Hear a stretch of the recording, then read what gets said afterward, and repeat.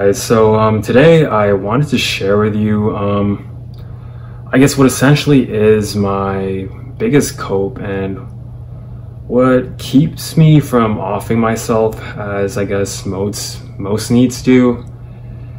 And that would have to be my hobby or passion for music and my dream of becoming a famous music producer, which hasn't come to reality yet and probably won't.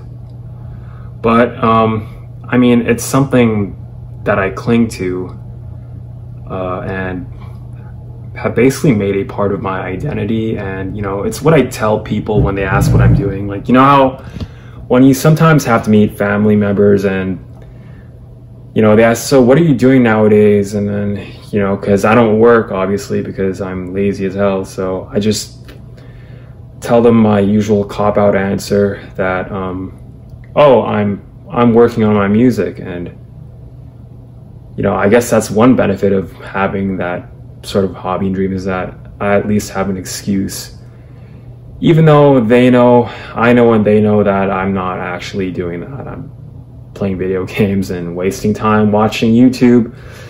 But yeah, that's one, I guess, benefit of that definitely helps with self-esteem, because at least I feel like people are always looking for you to give some sort of answer, because if you just tell them that you're not doing shit, you're NEET basically, then they just lose their minds and basically don't want anything to do with you. I mean, they still don't, but they, I guess, won't be afraid to show it, and then they just treat you like shit. But that's besides the point.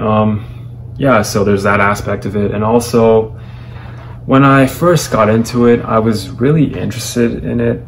But, as with anything in my life, I found it really hard to stay consistent and put in the work in the parts that I'm actually weak in, as far as like my music goes, which is mostly everything. And yeah, but regardless of how much work I actually put into it, I basically made it a part of my identity. And I'm always clinging onto this idea that this dream, this idea, and this probably delusion that one day I'm gonna hit that 10,000 hour mark where I become a master producer, and I'm able to make instrumentals and whatever that are really catchy and that people will be able to will want to buy from me, I guess. And I'll make so much money doing it that I'll become some success story. And all the people who doubt me and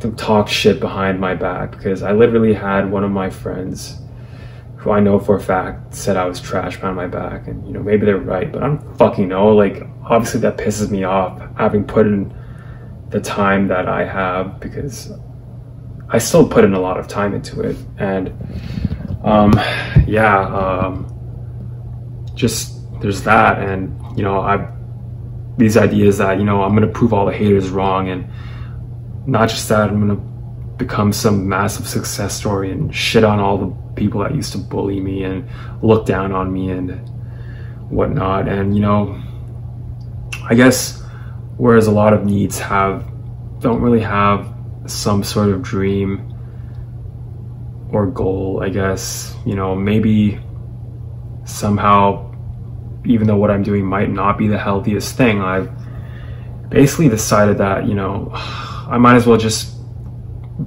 fully invest myself, throw myself fully into this delusion, and just go, I don't know, go balls deep, as they say, into my fantasy of being a musician. And that definitely helps with depression, I think, because I feel like my depression hits when I start to have these feelings of doubt that I'm probably not actually talented enough to make it.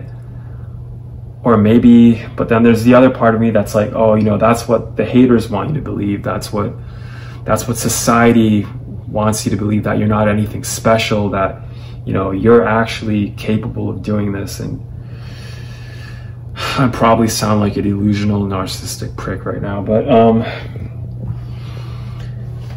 yeah, that's definitely helps me get through the day, and yeah, pretty much why I haven't coped. And when I do manage to make music, it definitely feels, it's pretty fulfilling feeling, like listening to something you made, because I don't know like how true this is of other arts, but when you, I guess, when a painter paints a painting, or in my case, when I manage to make a full beat or whatever, you know, you listen to it and I guess something clicks in your brain and you're like, wow, this is literally the best shit I have ever heard in my life. This is literally music made by God. And I mean, I don't know, it's after listening to a while, you realize that, okay, or when you step away from it for a while, then you listen, and you listen to it, maybe like the day after, and you realize, okay, this is actually kind of shit. But in the moment, right after making it, I guess your brain kind of like tries to reinforce that behavior, and it's like, wow, this is the best music I've ever heard in my life. Maybe I'm actually onto something, you know, maybe I'm actually I have a shot at this.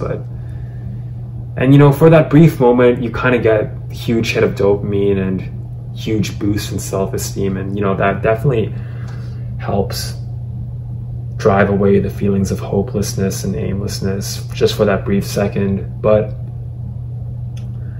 at the same time, you know, I don't know, I still mostly don't make music because I'm just too fucking afraid that the next thing I make won't live up to what I made previously, and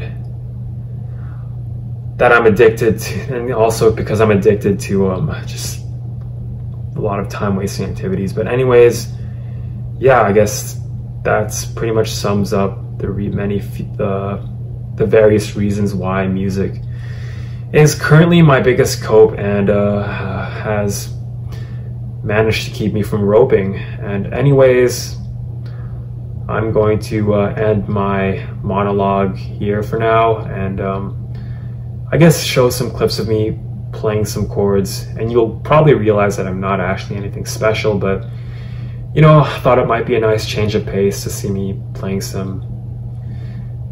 the keyboard behind me, because you know, I do enjoy it, I guess.